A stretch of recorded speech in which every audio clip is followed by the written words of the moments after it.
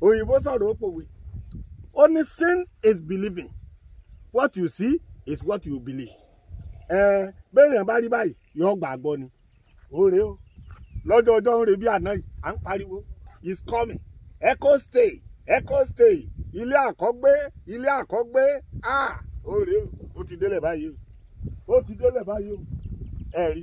Kọ́ba pẹ́ la wà yìí o. Débi etí Echo stay. Pelican tá a wà. Òrè o. Ilé ló ti ń délẹ̀ rẹpẹtẹ yìí. Ẹ jẹ́ kí n sòótọ́ fún ọ. Security. Ẹ tún wo iná. Wẹ́wẹ́wẹ́wẹ́wẹ́. Níná tí ò lọ rárá. Òun ló wà ń bẹ̀ yìí o. Security sì tún wà fún wa. Àwọn ọdẹ tí wọ́n gbébọn dání. Àwọn tí ó ti pé kò tiẹ̀ sí wàhálà rárá. Ọ̀mìmì kan ò ní mì wá. Kí la tó wá ń sọ. Ẹ wo. Kí ló ń wá ń gbòòrò? Ìwọ tó mọ̀ pé o kàn ń rìn gbòòrò kiri náà ni o kàn ń ṣe gbogbo agbélé agbódò alugi. Wá sí Echo stay kó wá ra lé. Wá kó wá ra ilé aláyọ̀, ilé aládùn, ìfọ̀kànbalẹ̀ tí ò ní wàhálà omi rárá. Òun ló wà ń bì. Iná sì ń bẹ, iná ò jẹ́ wá níyà. Láti lọ sẹ́kọ̀ọ́, láti wá sí Èkó, ìrọ̀rùn ni. Ní tí ò ní pẹ́ rárá. Má jẹ́ kí wo fi tiẹ̀ sàpínlẹ̀ o.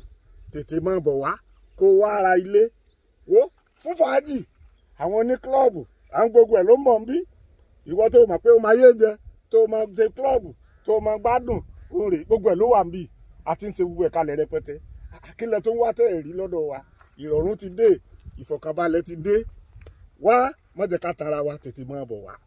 Má jẹ́ kí wọ́n fi lè tiẹ̀ sàpínlẹ̀ o. Bẹ́ẹ̀ ni o. Má jẹ́ kán fi lè tiẹ̀ sàpínlẹ̀ o. Ìrọ̀rùn ti dé o. Wọn ò ní fi lè tèmi sàpínlẹ̀. Àmín. Pelican ti wà fún wa. Ó yá tètè máa bọ̀. Àti kórede o, ẹ máa bọ̀ o. We are going to have a special built lounge here, special built restaurant, and there's going to be a special built club here. We're also going to have a special recreation center here.